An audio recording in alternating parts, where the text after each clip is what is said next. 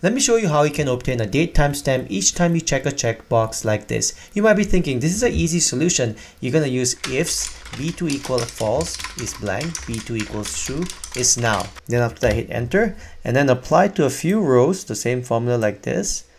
And then if you place a check here, you can see the date timestamp coming in. But if you click another checkbox, you can see that the date time actually refreshes. And you click the next one, you can see the date time actually refreshes.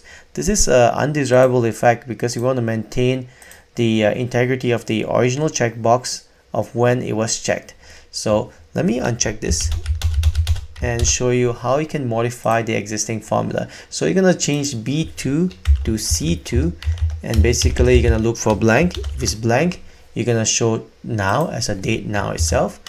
And here you're going to say if it's true, you're going to basically reference it back to C2 just like that and hit enter. Now you're going to apply the same formula to the rest of the rows like this.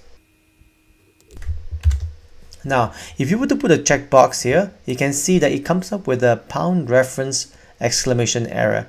This is how you resolve it. Go to File, go Settings, go to Calculation tabs, and in here you're going to say Off to On to turn on the iterative calculation, and go Save Settings.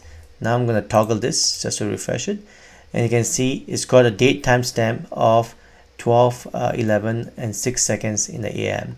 And if you click the next one, you can see that the original timestamp for this, the first checkbox, is maintained. And you keep checking the next one, you can see that it's not refreshing anymore.